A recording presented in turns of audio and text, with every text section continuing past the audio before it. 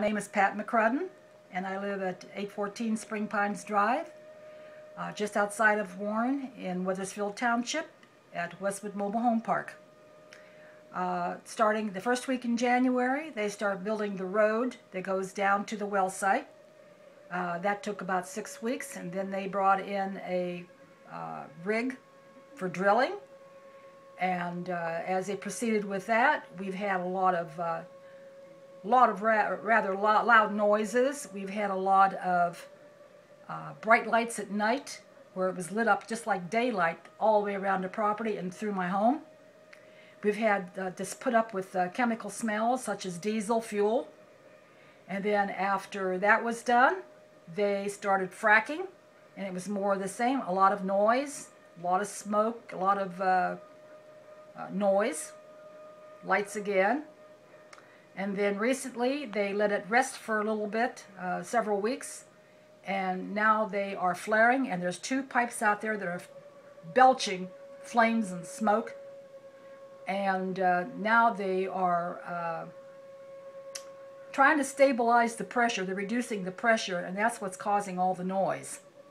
And that started at 2:43 this morning, and it hasn't stopped since. We've had to call the police. They had to go over and find out what was going on, and they were told by the officials over there and the Lordstown police that everything is fine, there's no problem, we don't have to worry about an explosion or anything, but they're just trying to reduce the pressure in the well. But in the meantime, sleep is very hard to come by, and it has been for some time when there's a lot of noise over there and lights. And so now we're in the process of waiting to see what's going to happen here in the next few hours. We've got officials, township officials coming to see us, and we just want some resolution to this. We want to find out if there's really something seriously wrong over there, and how long is this noise, and how long is this process going to last. We'd like to have some sort of end to this. And we don't want to wait years to have it.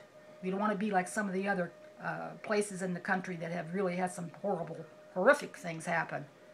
And we're quite worried. We're worried about our water. We're worried about the water that we drink that comes from the Meander Dam, which there are 3 wellheads over in the watershed. And that's how I got involved with it in the first place. I'd like to be able to drink decent water without it being polluted. Once it's polluted by these wells, it's forever. We've lost our water. So that's how I mainly got into it. And then it's just snowballed since then with all these other issues. So hopefully we can get some sort of resolution to this that's satisfactory. What time did you say that this started this morning? 2:43 a.m. Were you able to sleep at all after that? No. And I understand that at one point the neighbors were all congregating together? Yes. And what was the general feeling then among the neighbors? Well, they were scared, and quite frankly, they were mad.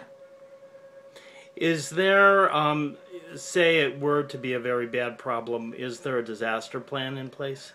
We had a disaster plan in place by our fire chief, Randy Pugh, who's an excellent fire chief, I may add. And it was taken out of his hands recently by our county commissioners. They turned it over to Homeland Security for the whole of Trumbull County. And we are not happy about that at all. We trust our local officials, and we trust our fire department. They are excellent. That's why we voted for any levy that comes in, we vote for it. Has there been any response from Homeland Security? We have heard nothing from them. We don't even know where they're located. If this blows up, how long would it take them to get here? Where are they located? We don't know anything about these people. But we're going to find out. Oh yes, definitely. So there is some cause for concern. Now you said that there was a local television news crew and a local official coming? Yes. Okay, and they're on their way now? Yes. Okay, excellent. Anything you'd like to add? No, I think that's about the basics of it.